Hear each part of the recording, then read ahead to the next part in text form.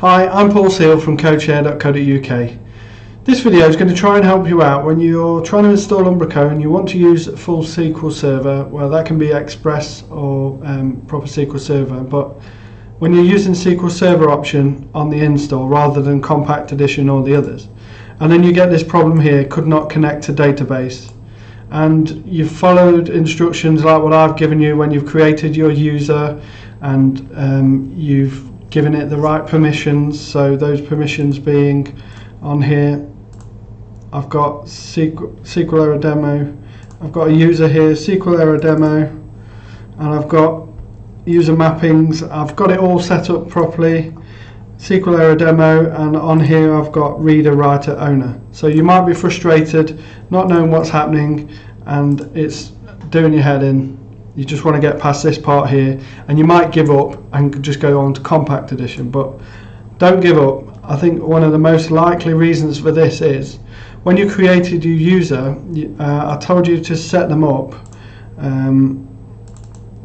so that they're using SQL Server Authentication, but your server might not be, when I say your server, it could be your SQL Express server, it might not be set up to allow for SQL Authentication, which sounds a bit strange, but by default it's only set up for Windows, if you see what I mean, Windows login. So like if you've logged into your machine.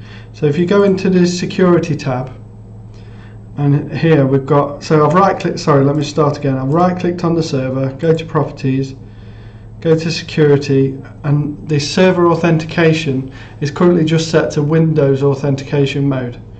So because of the way we do it, we want it to be able to use a SQL login. So we want to change that to be mixed mode, which is SQL Server and Windows Authentication mode. So we choose that and then we click OK. Now pay attention to the message that comes up. Some of your configuration changes won't take effect until SQL Server is restarted. You might think that means close SQL Server Management Studio and start it again. That won't do it. What you actually have to do is you have to go into Services. So look for Services, click on that, and then when you've opened Services up, scroll down to SQL Server, and the server I have on my machine is SQL Express instance, and click on Restart. So that will then restart the SQL Server instance and should mean that your server, let me just close Management Studio, it should mean now that it's going to be available for SQL logins as well as the Windows Authentication mode.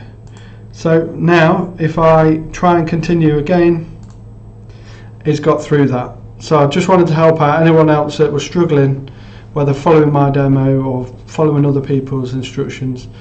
That's how you get past that issue. It's probably down to you've not got SQL enabled, SQL Authentication enabled. You've only got Windows Authentication enabled.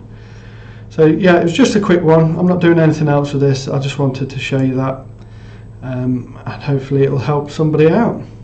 Alright, if you like this video, please hit like and subscribe, and share it with other people if you like, and I look forward to doing more videos for you.